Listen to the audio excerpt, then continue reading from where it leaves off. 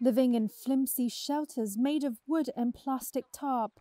This group of South Sudanese people who have returned to Sudan are finding life tougher as their former country's economy tumbles. Toka Ayman Agok is a mother of 9 children.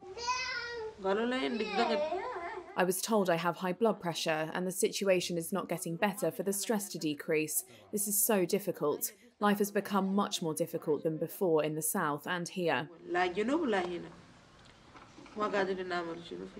We cannot do anything. We depend on God. If someone can find food, then that's fine. After decades of conflict, South Sudan gained independence from Sudan in 2011. Hundreds of thousands of people moved to the new country, but years of civil war and deepening poverty have followed. Many South Sudanese have now moved back, while some were never able to make the journey to begin with. According to the UN Refugee Agency, there are more than 800,000 South Sudanese refugees in Sudan.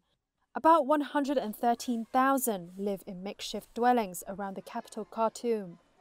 They are no longer citizens in Sudan and struggle to get access to education and healthcare in their former country. Sudan's own economy has stagnated as well, with an economy crisis deepening since the military seized full power in October. There is a triple-digit inflation and rising hunger.